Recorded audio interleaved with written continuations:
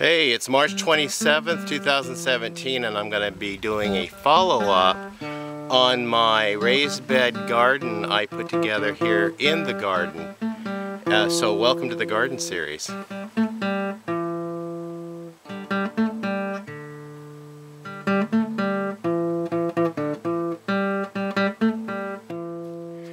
Hello, welcome back to Pine Meadows Hobby Farm. I'm your host, Jerry Hansen. Today we're in the garden and we're going to be doing a follow-up on that little raised bed that I built last month. Now, as I explained before in my previous video about determining the size of raised bed for this specific use and for the reason why I placed it here. It's partially a deer deterrent, is setting this fencing or trellis a couple of feet in from the main fence gives the deer an illusion of a double fence that will prevent them from wanting to jump the fence.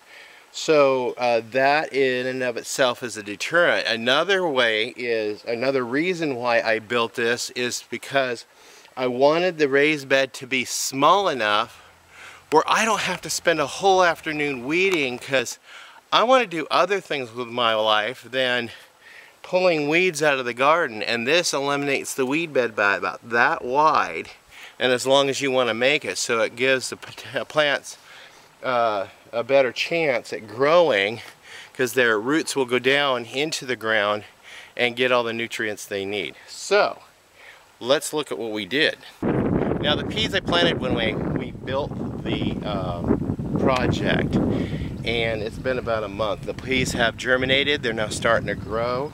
They're approximately 2 inches high, and I have them right by the trellis so I can train them up to the trellis if I need to train them at all, because peas are going to do what peas are going to do.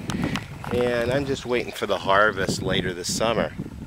So this is the first in many projects as far as building projects like this around the entire perimeter of the garden as a deterrent for the deer and as a better garden space for me for growing and cutting down on the weeds.